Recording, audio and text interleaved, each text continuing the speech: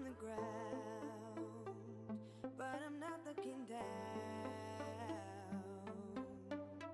Feel the warmth of the breeze rushing over me. Now it's soaring high, reach and touch the sky. We can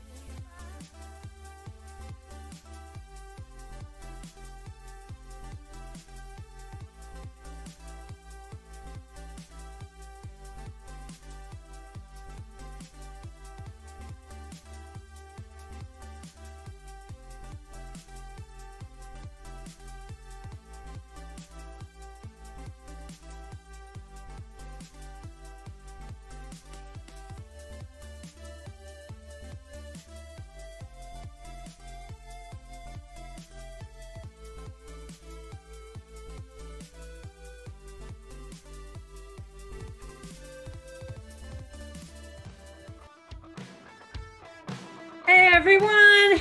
Hey! Welcome to Hanging with Hilari. I'm being chased by a mad flying saucer because we are hanging here with Hilari. Thank you so much for coming and joining us. So give a roaring welcome to my co-host, David Maldo. David!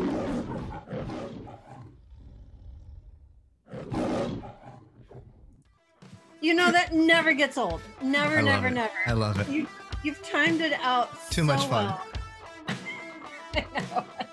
So welcome everyone. If this is your first time tuning in, yeah, I always have to remember where you're at. You're over there. I'm Hilari Scarl. I'm so happy you're here. You're on a Wednesday, the best day of the week. David, how was your week? My week is good. Hey, Jim, sunny South Florida. I'm here at sunny South Florida too. Right on. Stay safe. There we go. We got some sunshine states. We got all sunshine states going here tonight. We've got Florida's the official sunshine state. Michael Murray's gonna be so disappointed I didn't do my vocal warm-ups before the show. Got marbles in my mouth. But we're here every single Wednesday. We're talking to artists, actors, filmmakers, composers, designers about the journey of being a creative professional, because it's never quite what you think. So I get to bring my friends, my colleagues, and hang out here, talk about their careers, their lives, their journeys, offer tips, and answer questions. So I'm super happy you're here. So please hit the subscribe button and to notify when we go live, because we have some amazing guests who are coming up. Next week, we've got Dalen Musson, who is a writer on Marvel. And then on 4/21, we've got Jamie Neal, who's one of the few international movement choreographers for brands and products. What he does is really outstanding. But tonight, we've got somebody super special all the way from Hawaii. Let's give a warm aloha to Mark Beltzman.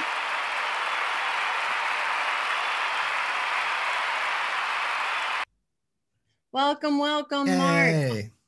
All the way from Maui. How are you doing? Oh, you forgot to unmute yourself. No, I didn't. I'm just talking with you. Oh, damn it. We were like, don't forget to unmute yourself. Oh,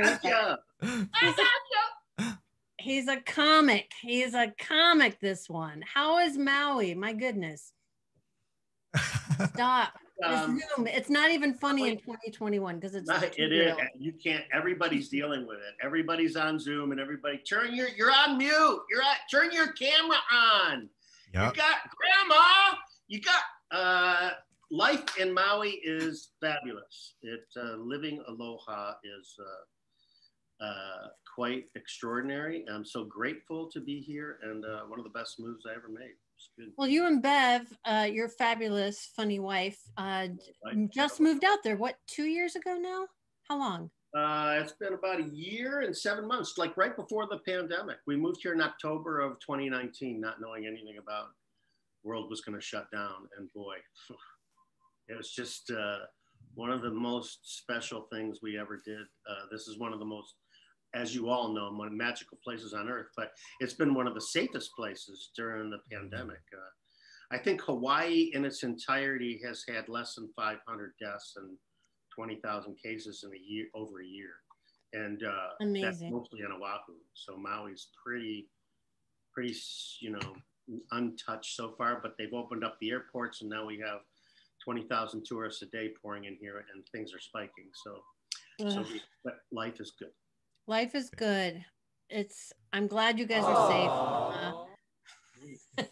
I met Mark and Bev in LA just a couple of years before they moved and got a chance to know them. But I want to, for those of you few unfortunates who don't know Mark Beltzman, I'm going to give you a little intro to his bio. The two people that don't know you, we can, because everyone's like, oh yeah, I know that guy. When they saw your picture, like, yeah, that guy. I knew that he was on that thing. So you're the guy on the thing. But officially, his bio reads that he is an actor, writer, director, and improviser across the US and Europe. He's the co-founder of Maui Improv and is also one of the founding members of Improv Olympic in Chicago. He is an actor, director at the famed Second City in Chicago and directed the Second City Alumni Jam in Los Angeles. And he also directed and taught at the Second City Training Center, Improv Olympic West, and the Upfront Comedy Showcase. As an actor, he has appeared in Billy Madison, The Wedding Singer, Speed 2, Star Maps, Seinfeld, Roseanne, Norm, Curb Your Enthusiasm, According to Jim, Cold Case, House, Pretty Little Liars, Life in Pieces, and Brooklyn Nine-Nine. No, it's fabulous. Let's give a round of applause again for Mark Beltzman.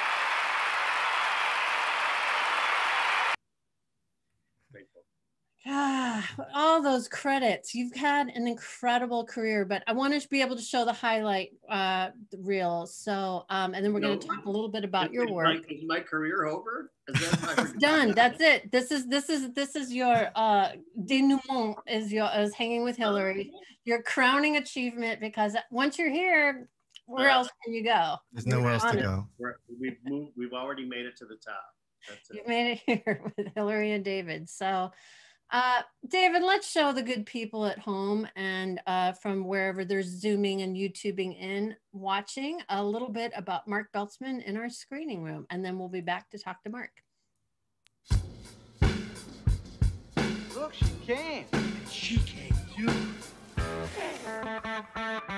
People, we are in the presence of greatness. Yes. You bastard. You hid the suit! I will blackball you from this town. No, I'm suing you! I don't know how, but I am gonna get you. You are gonna pay. Well, look at this, a baby. I love a baby. Bald and chubby, just like me. Here, you wanna know it? Just a small little thank you for your patience with our little angel. Thank you, that's very kind. Cookies. Did you make these? Yes, I did. Did you bake them with coconut? Because you love coconut? I just don't think that men understand how different everything is for us. I can think of a million examples from this week alone. Have a great day. Oh, thanks. You too. You have a beautiful mouth. Have a great day. Hey, Mark. Hey, Larry. Hey, how you doing? I'm so sorry to hear about your stepfather. Yeah, thanks. I just got back from Detroit. Oh, no kidding. I'm so sorry because I wanted to go to the wake that night. I was pretty pissed about that. I thought we were friends. Ed came? Ed came? Yeah, he was there. He brought flowers himself. He delivered them himself. I mean, it's just a courtesy. You could have at least called, Larry. Want a piece of gum? Please tell me these canisters are marked correctly. The preview for Kiss Me Deadly, the canisters got switched and the atomic bomb went off in the second act. I hear this one bombs in the first. Just eat your goddamn sandwich. Who's this? Just a friend helping out. Is that a problem? Only if she's making melon balls without a hairnet. I come here all the time. Don't embarrass me. You're just gonna come and I'm gonna take a shower and you sit and have a drink. I need to know someone before they touch my balls. All right. Hi, I'm Harvey. Hi. Ow! What are you? We just met. You got to know me. Have you ever sat on a plane next to somebody who wouldn't shut the hell up? Well, it was like that. And she wouldn't stop talking to her dog. Okay, so she started singing, and that's when you finally snapped? I didn't snap. I got fed up. I'm sorry. If you need anything, don't call me. that's my story.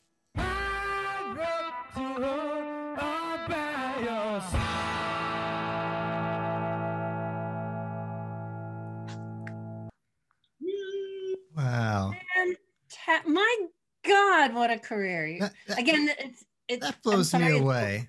I'm just blown away because, like, you know, I mean, I'm not in the industry. But I watch things, and you know, there's a lot of actors I see that just kind of play. Okay, he's that guy, and he's in that role. That was like 10 different actors. That was like those characters. They are not from the same. You know what I mean? They're not the same person. They don't have the. I don't know. I don't know the terminology. Hilary helped me out. Diversity. He gets cast in a role and then acts as somebody who is not himself. It's just amazing. Or draws upon. Mark, how would you describe that? If somebody says, do you usually play one type? Yes. Would you say yes, the funny sidekick guy? Like honestly, you know, to be perfectly honest, I don't even think of it in terms of that. You know, the writer gives you the story and you immerse yourself in the story, and the story leads you on a journey, and you just follow that journey. And it's always a little piece of yourself in everything that you play. You can't help it, and you try and you know, I guess diversify a little bit and change things up and try and play a little bit, whatever it is, you know. And I'm trained in improvisation, and improvisation is all about ensemble work, and ensemble work is all about making your partner look good. You look twice as good. So as a character actor, I go into a job or a script or a production and just think, how can I make this person look good? What do they need? And deliver that. And, you know, I saw this really magical post on Facebook today. It kind of goes along with this, which is a teacher gave all the kids in the school a balloon and have them write their name on it. And then they had to blow it up, put their name on it, and they put it in the hallway. And there's like hundreds of balloons. And he said, go find the balloon with your name on it. And nobody could do it.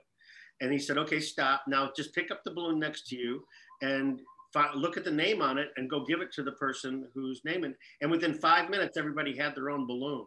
And he said, now see, if you're looking for your own happiness, you'll never find it. But if you're looking for the happiness of others, then you'll always find happiness through serving other people. And I like being of service and in service. And that's what, you know, my life is all about. That's a great metaphor. I love that. Yeah. Now I'm curious, out of all those roles, I know as an actor that you love working, you love being on set and ensemble, but was there a particular project that when you read it, you're like, oh, I cannot wait to play this role. I'm so excited about this. Can you think of one project, maybe something we saw on the reel that you just were just chomping at the bit and said, this is going to be so much fun to act? Not particularly as far as like getting a script, but, you know, working on certain projects. Like, you know, when anybody asks me, who's your favorite actor? What's your favorite job you ever had? Hands down, it's working with John Candy. No question about it. I mean, I got to do Home Alone, and I was in Uncle Buck, and I got cut out of that, but we had 3 glorious days. And John was just one of the greatest, most generous human beings that ever lived. And I learned from him. And, you know, I had him doing, you know, 3D House of Beef in the camera within like 2 minutes of being on the set. And he never wanted to be alone. So he would just look at you, and while they were setting up the camera and the lighting, and you'd look at him, and you'd be in the middle of an improv scene just because you just made eye contact with each other and just screwing around. And he was so generous that way. And as a matter of fact, there's a great story in Home Alone. At the end, well, there's the scene in the van where we're all in the back of the van. And earlier in the day, John Candy only had 20 hours to shoot that whole movie, the entire movie. That's all he had. 20 hours? Yeah. I mean, he had one day, 24 hours, and we were going on hour 20. But let me back up a little bit. So John Candy's talking to John Hughes and Christopher Columbus. I think it was his first movie he directed. And they go, Mark, come over here. We have this idea. We want to be in the back of the van. What do you think? And I came up with all this stuff, right? I came up with all these great ideas and scenically and stuff. And then we were going on hour 20, and John Hughes and Christopher Columbus said, okay, fuck this. It's gone too long. We're just going to do a 2-shot on Catherine O'Hara and John Candy. You all pretend like you're asleep in the back of the van. And then John Candy, they go, action. And John Candy spews all that stuff that I said in that meeting hours earlier.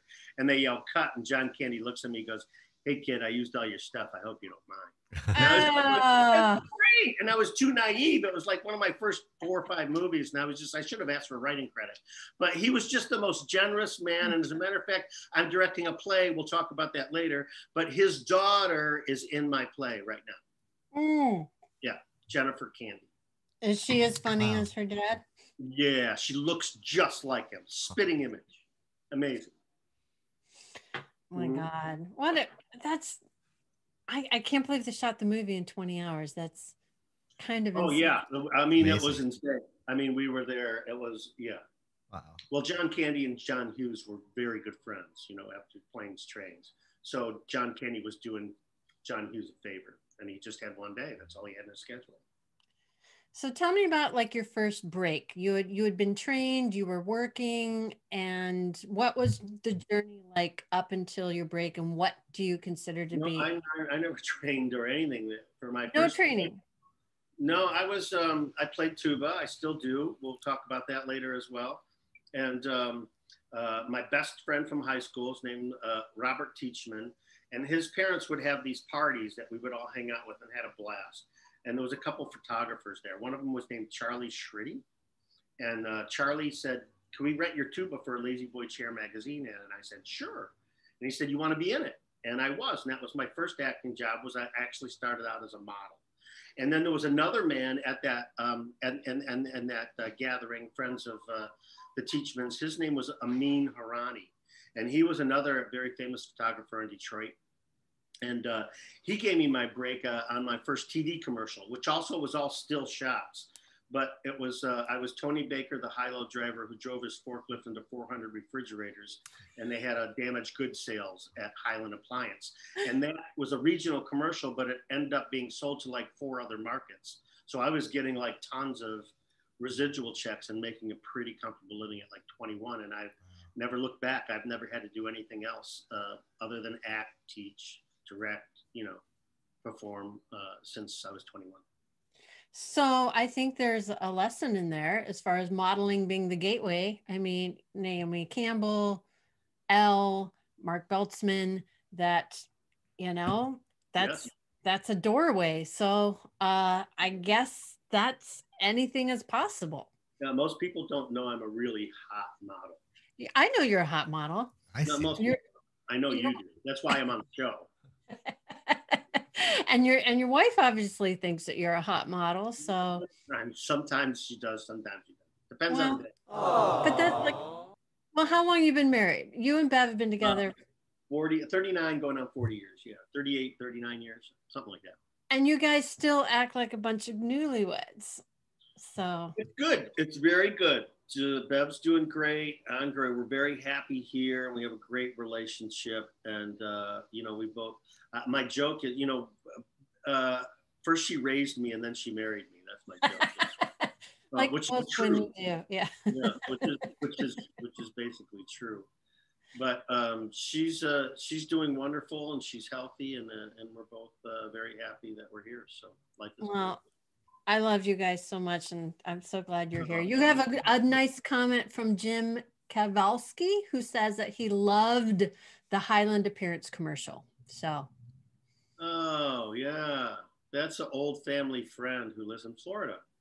There you go. There you go. And he loves your commercials. So see, you get a fan from early on, a fan for life.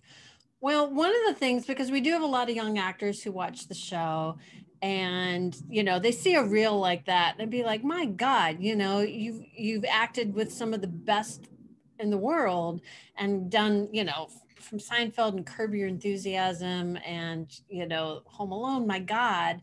But it seems like you just work, but you know, we know as actors that isn't always the case, that there's a journey and a path. So I think we're going to go to our next scene, David, to show this is one of my scenes that it's special to me, because to me, you learn from the failures in life and the disappointments. So let's go to the graveyard, or this set is called Scripts from the Morgue. So I don't know if we have our music there. Oh, we do have our music.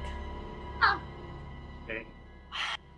So this setup came from, I actually have a filing cabinet that I've nicknamed the Morgue, because it's filled with projects. It never quite made it, never had a life. And as we were talking, you had some stories also that, these crazy casting stories. So you had one from Denny and Bobby.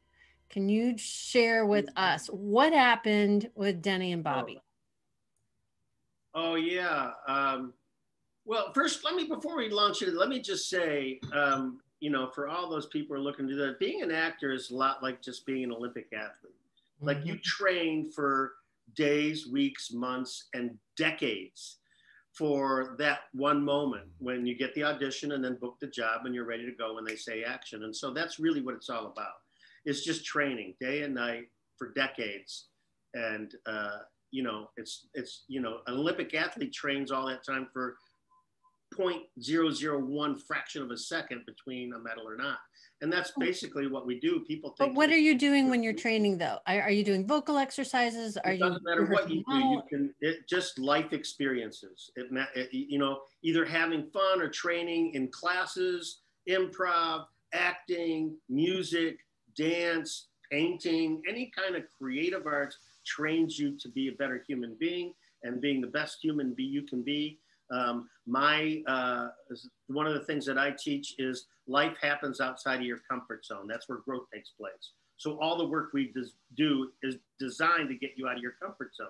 And when you're out of your comfort zone, then your true innocence and vulnerability perks up. And most people push it down and don't want to deal with that. So as actors, we're constantly forcing ourselves to work internally on ourselves, our emotions, our past, our traumas, to get to a better place and evolve as an actor. And I say, figure out what's working and do more of it instead of trying to change and fix what's wrong. Changing and fixing things does not work. So you need to figure, how do you know the difference between the two? One makes you smile and one doesn't. We're all born with an internal mechanism that tells us what's working and what's not. So I don't care what it is, you figure out what's working and you do more of it. And eventually the percentages of whatever's not working will switch. So very little is not working and everything in your life is working. And that's what this work is all about. Now, for all the actors, the thousands that train every year at the elite acting schools, whether it's NYU or Juilliard or going through Improv Olympic or the Groundlings, and there's so many that really do work and they work for years and never make it as an actor. And what is your thoughts to who works and who doesn't? Because if it was just training, we'd have 10 million actors out there. It's a fallacy to even use those terms, making it as an actor. There's no such thing as making it. If you get to the point where you're great, you're lucky enough and talented enough to make $1 million a picture, there's somebody making 5. And if you're making 5, there's somebody making 8. And if you're making 8, there's somebody making 10. And if you're making 10, there's somebody making 20. There's no such thing as making it. You're always at a level trying to get to the next ring, trying to get to the next rung of the ladder. And so it makes no difference. We're all the same. We're all human. We're all looking to evolve and grow and get to a better place and to be more comfortable with our own authenticity, just being ourselves. And that's really, for me, what this work's about. Well, one thing I usually encourage young actors or actors who are looking to work is that work begets work. And especially during the pandemic, that it's hard to audition. You don't control who calls you in. If you get an agent, if the agent calls you in or, you know, sets up auditions, and then if you get cast. So there's so many variables on the outside that control whether you work, which is why I'm such a big fan of self-generated work. And for those of you who don't know, Mark was in my little short film, The Singletons. that we shot all during the pandemic, and we're going to show that in a couple weeks with my DP Jeff Gatesman. But the fact that nobody hired me, and I like working with my friends, so I very rarely use casting directors. Usually they fill in the gaps and go after the bigger names, but like it's great when you work with people at different levels and you know what they can do. So I believe in self-generating work, and that keeps you fresh, that keeps you sharp and good. To me, like you're right, Mark, that actors, the goal is to work and to work as often as you can. If that just means getting up, doing improv or making short films yourself, writing things for you. Exactly right. But I want to hear the Denny and Bobby story. Oh, it's called Vinny and Bobby. And Vinny and Bobby was a spin-off of Married with Children. Okay. An actor you might have heard of named Matt LeBlanc. I remember the show. So, he did a little show about friends or something, right? Something like that. So he's a man with a plan. I was on unemployment, and I got hired on this as a regular on this series, and I was so excited. And so I was making $10,000 a week, starting salary, for 2 weeks.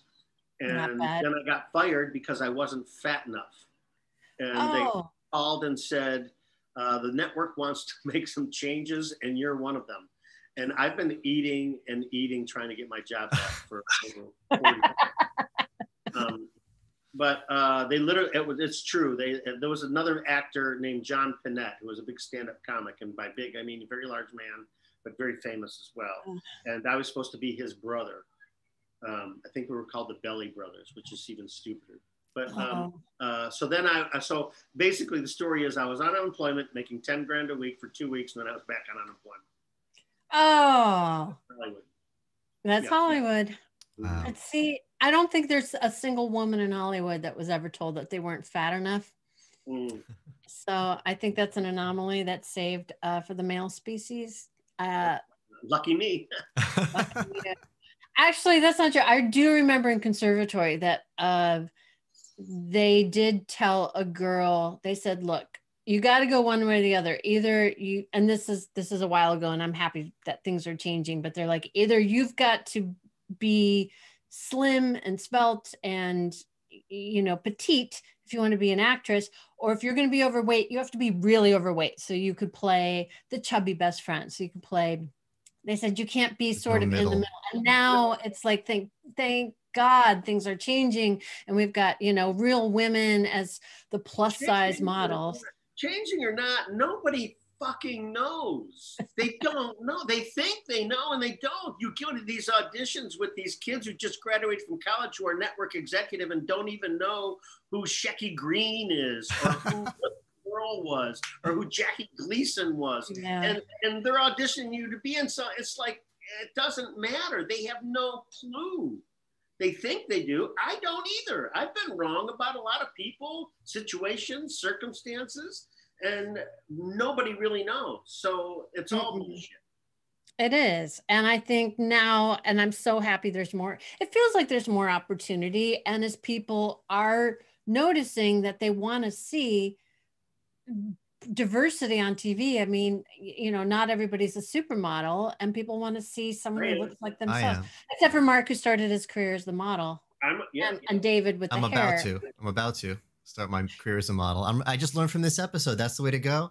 Modeling agencies, I'm here. You know, we're purple. We can go red. We can go blue. We can go others. I'm ready. I'm still waiting to cast David in my Weird Al Yankovic. Like, I'm down. Yeah, you're down. You're there. The young Weird Al. I think that's exactly it. Probably the same age. Did you have any other stories about? Oh, I got a million stories. All right. If you want to pick your next best story, I know we were talking about Robert Duvall. I think I told you this one too. I had an audition to be a series regular on a show that starred Don Rickles and Richard Lewis. And they were looking for a Stephen Wright type. And so I went to the audition. I'm sitting in the green room with a bunch of other actors. Down the hall comes Don Rickles and Richard Lewis, and they walk into the audition room.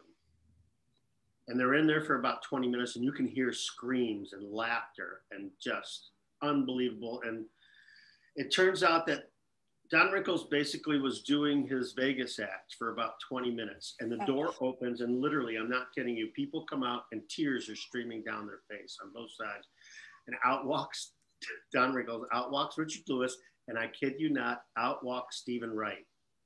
And then the casting director comes out and goes, "Okay, Mark Beltzman, you're next." Like, really? Okay. I got this. Yeah. Maybe if you had brought your tuba, maybe that could have saved the day for that. But I should take my tuba everywhere I go. I agree. Now, how did you get into tuba? How old were you when you first started playing? I had an older brother, Barry Beltzman, who went through 2 or 3 instruments. And it came my turn, and my parents said, "No way, we're not going through that again."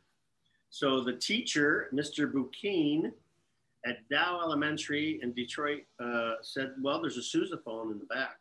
And I was like, "Great." And so that's how I ended up. It found me. I didn't find it. And so I started playing, and I learned really fast and got so good that the teacher would take me out of my classes, because I was, pretty smart kid back then and got all straight A's.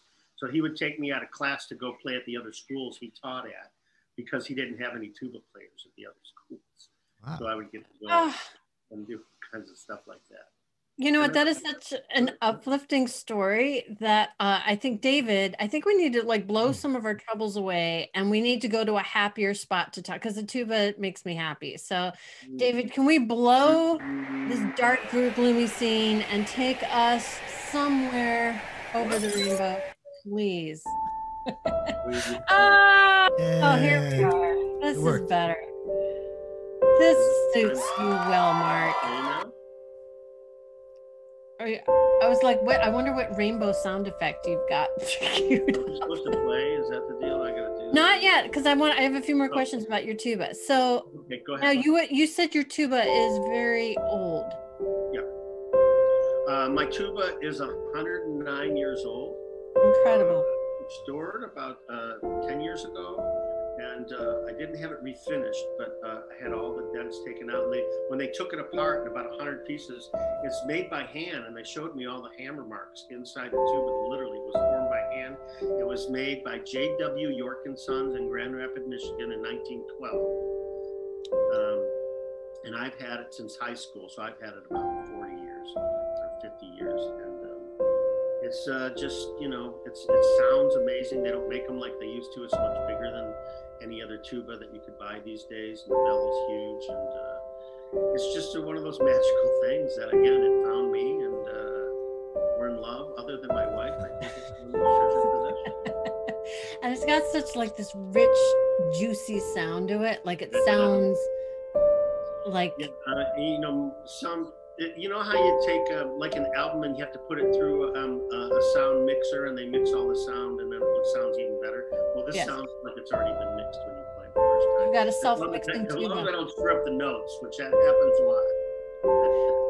Now, I love the show. Mark had this fabulous show in Los Angeles called Tuba Czar, which is a fantastic name, by the way, for spell check.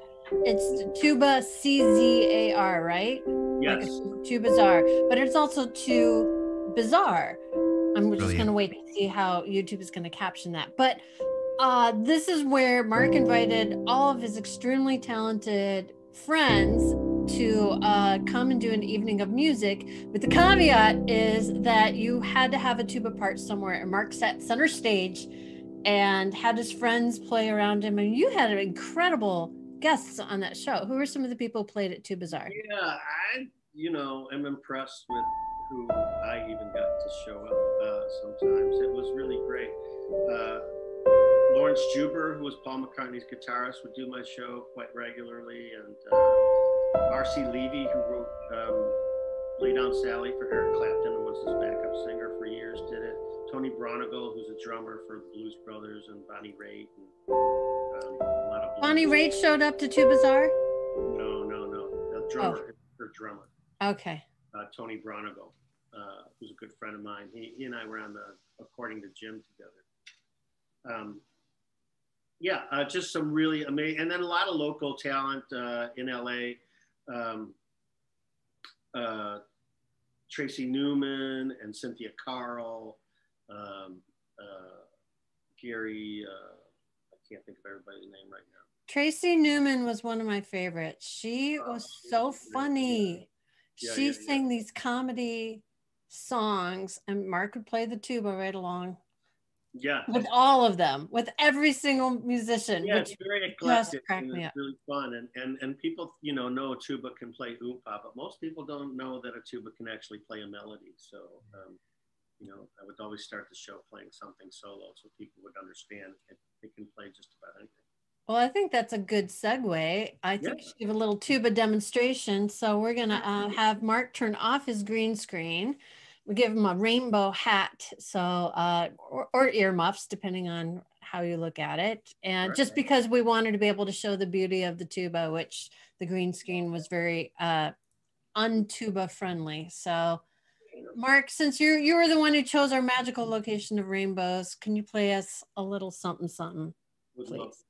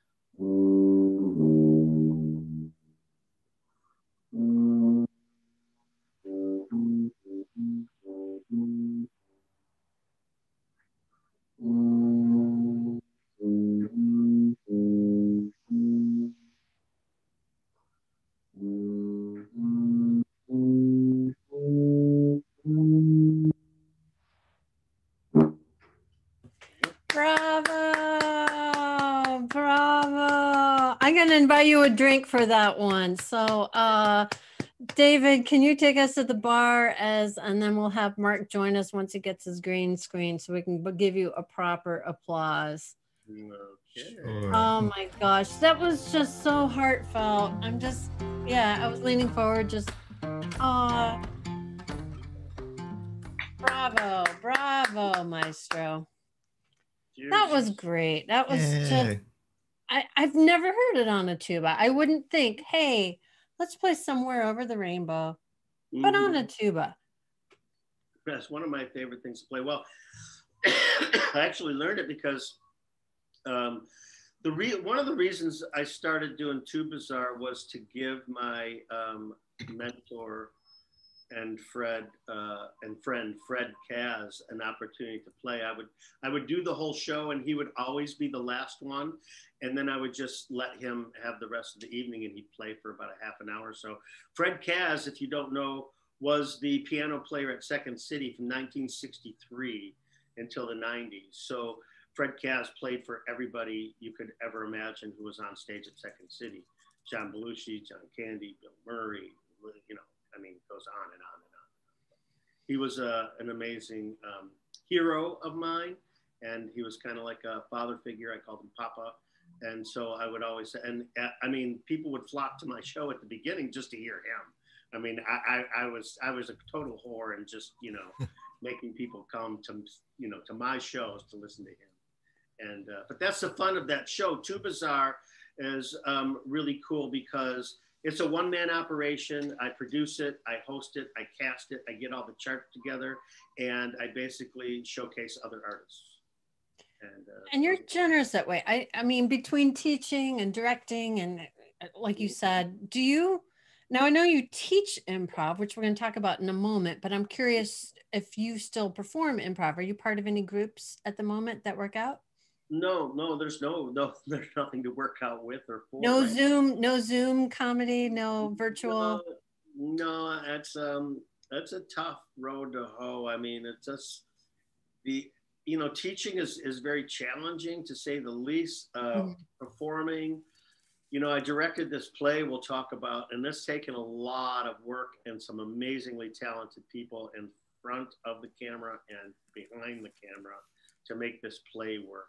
And it's a real challenge. So improv is very challenging to make work on a stage in front of an audience, let alone on Zoom where there's nobody there. So it's great. But no, I love performing, and I'm like in talk on 3 movies, and I'm auditioning for stuff in Oahu and always working on something and performing as much as I can. But there's really nothing to do right now. I was actually cast as Big Daddy in Cat on a Hot Tin Roof on the biggest theater here on Maui. And really? We were in full-blown rehearsals when the pandemic shut everything down.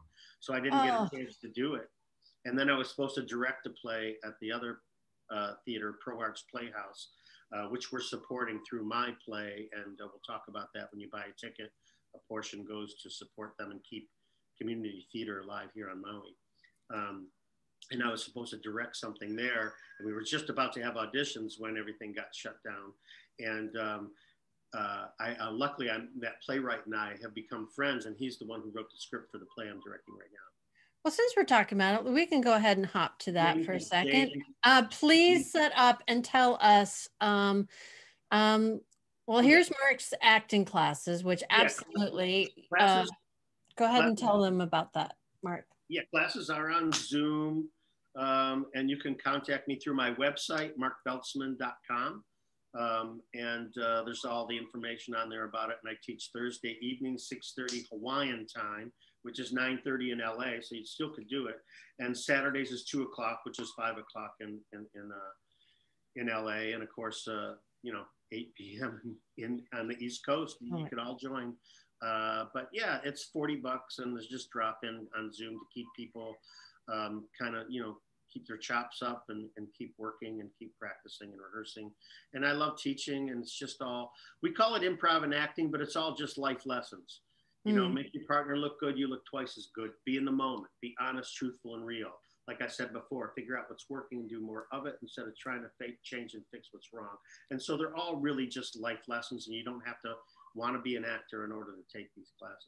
Now, is it scene study, or are you just? No, it's all improv. It's all improv. I call it's a master class in acting taught through improvisation. I find that as an actor and trained in improvisation, when teaching this stuff, I have a lot more experience on camera in movies and television than most of the people I know teaching improvisation. So they can teach that level of improvisation to a certain point, but I get into the real minutia of being an actor through improvisation and what that entails. Now, have you improvised in a lot of movies where the director says, okay, this one's for fun, just go ahead and play? Yeah, well, as a director, you kind of know how this works. The director and the writer want you to do it the way they wrote it. And then you do it the way they wrote it. And then you can either, on your own kind of throw in a paraphrased line or an idea that you might have. But very often, like you said, Hilari, okay, this one's for you. And they end up most of the time, I'd say about 80% of the time, using what you either improvised or made up yourself because it sounds more natural. And it's usually, funnier because it comes from your heart. Don't tell me you're holding back on me like, all right, we're going to make this writer. They're going to see how how I would improvise this. Yeah. I also teach sketch writing on Monday nights too, if you're interested in that. So you can take lots of Mark classes with Mark. He can teach you acting, sketch writing, improv. He could do it all. And so But I know how proud you are of this show, that it's something, and it's going for a really good cause. It's supporting pro arts theater in Hawaii, which, as you know, all live theater is really taken a hit during the pandemic and struggling to stay alive. And we need live theater to be alive and well. And Mark has assembled a phenomenal cast here. So Mark, tell us a little bit about St. Mary Immaculate High School reunion. Oh my God, I'm so proud of this cast. It's so amazing. We had rehearsal last night, and let's see, there's 3 or 4 people I know from Second City, and then 3 or 4 people I met doing Reanimator, the musical. I just kind of mashed them all up. And then my old friend, Stuart Penkin, is playing the priest, and you'll all recognize him from a million things. He's just a gem of a man. And I love everybody in this cast. They're such great ensemble people and supportive, and they're really funny. And it's called St. Mary Immaculate High School Reunion. It's a virtual play all done on Zoom. And it's about, it takes place during the pandemic, a high school reunion that takes place 20 years after graduating at a high school reunion where there's a serial killer on the loose in the small town that they're all trapped in. And the serial killer is only killing people from that high school. And then one of the people is the killer. And it's audience interactive. So you, as the audience, when you buy a ticket, you give us your cell phone number, and you get to participate in the show. I won't tell you everything that you get to do, but at the end, you get to vote on who the killer is. And can I guess? That's cool. Can I guess? I'm going to say it's the boy who got bullied. We have a bunch of different endings, so it depends on the night that you come. If you come back a different night, you'll see. Because it's always the boy who got bullied. Always. It could be, not necessarily, not in this show. Or the butler. The butler did it. Or the butler, or the maid. Should I run the clip? Yeah. So let's. We've got a short clip showing a little bit about this. This is the promo for the play. Yeah. Reboot reunion. Hey, so what's wrong, Lassie? At each performance of the show, the audience gets to choose who the killer is, but it never gets to be me. What do I get to do? Flirt with the pizza guy? Ooh, I wonder if the pizza guy could be the killer. Yeah, you're not alone, Lisa. No one gets to vote for me either. And not so fast for our encore performances of St. Mary Immaculate Virtual High School Reunion. There are all new choices for who might be the killer. Oh, so it might be me?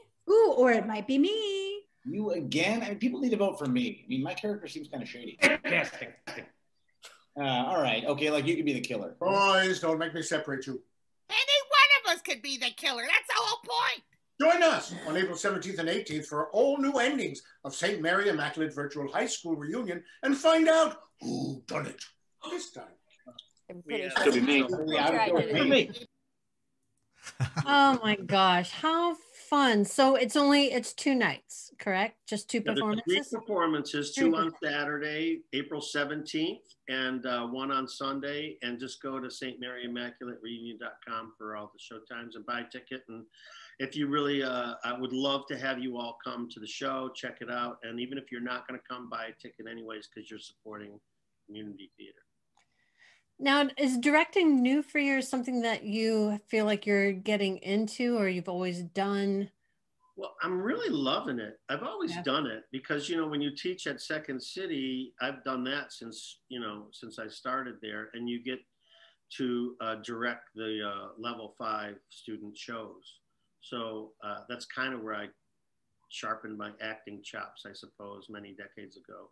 But I've always directed stuff here and there. And I just really love being busy. I don't care what it is, teaching, performing, directing, acting, auditioning. I love everything that I do. I'm so fortunate to be able to make a living doing what I love. And I get to do it every day. And this crazy pandemic has a lot of gifts, I have to say. It's forced us all to really take a look deep internally into ourselves and what we're up to, and reassess and reevaluate and rearrange our priorities. And it's giving us all the opportunity to reinvent ourselves.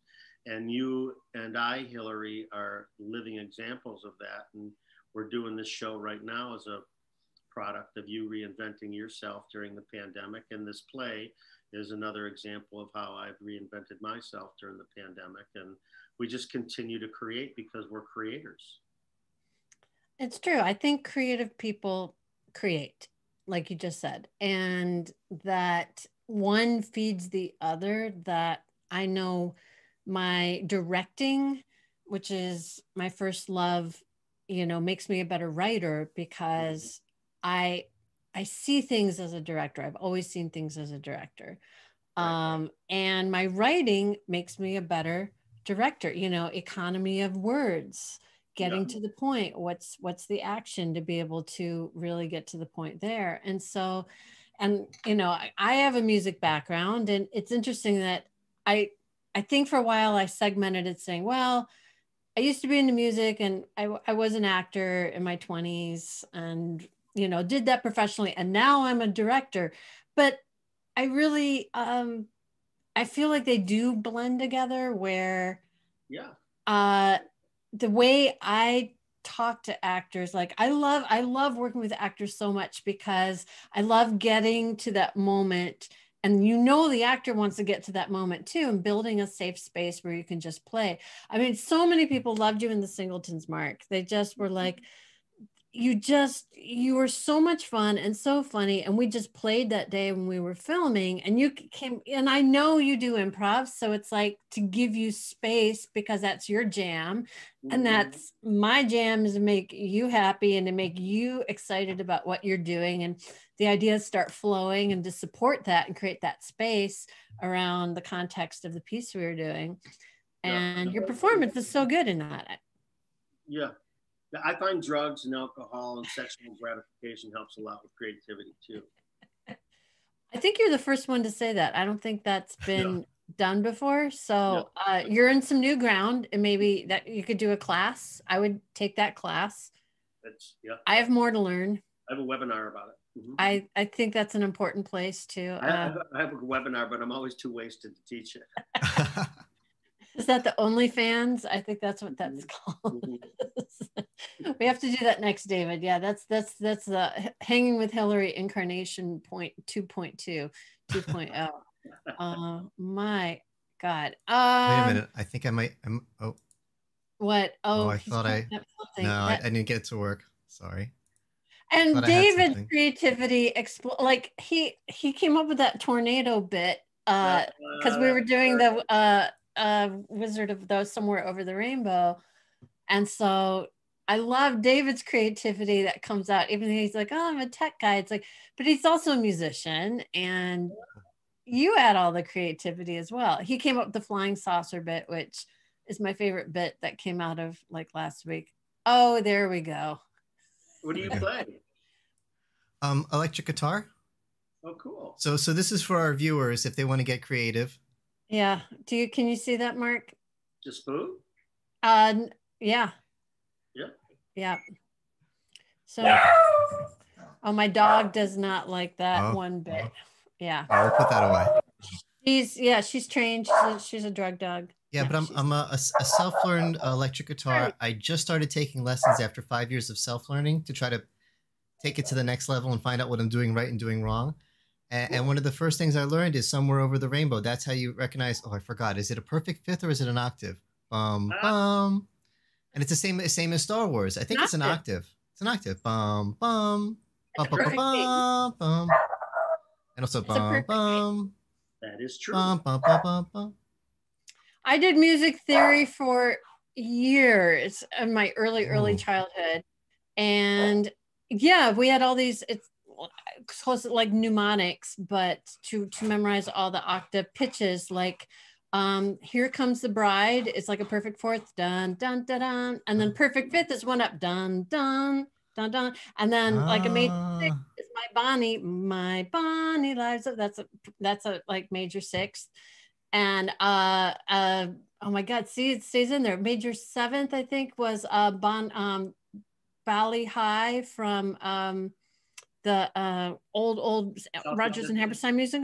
Bally High, that's like my major seventh. And yeah, and a perfect or major. Oh my God, DeAndre's gonna kill me. Our composer friend. It's a perfect. I'm just starting. I don't know any of that yet. I know the perfect fifth. I've heard of that, and I've heard of an octave, and I know a couple scales now. You do, Charlie. I think someone's at my door. Ask the next question, David. I'll be right back. Yeah, I'll take over. I got this. So right on. Oh, we can fill. Yeah. So you're learning tuba. Was it, like my learning guitar where I'm like, oh my God, I got my hands on this thing. I'm going to see what sounds it could make. I'm going to make it sound like songs that I know. And then someday I'm like, someone help me figure out, how much was self-taught and how much was... Funny, because I do this show, Tubazar. I play with so many different people, and some people can read music, some people can't. Some people can write music, some people can't. I've had people have to hum a note into an app on my phone so we can figure out what the hell to play. But I learned to read music right from the beginning. Oh, wow. And it's really weird because I'm an improviser by profession, and that's all I do is in my life is improvise everything that I do. And I can't and don't really improvise much on the tuba. I can noodle around, I can follow people, but if you said, hey, can you play Valley High or can you play Here Comes the Bride? I can't do it without music. I'm mostly a sight reader as well. I'm mostly, I call it sight reading. I don't use traditional sheet music. I use tablature, but I'm mostly a sight reader. And I'm kind of like a player piano, 30,000 songs. You could put them in front of me and except for the really crazy stuff, I can get through it. I can memorize lines to a 4-hour play, but I don't memorize music. It's weird. It's But very then there's hard. other people like Bill Larkin, who we had on, or who was one of our early guests.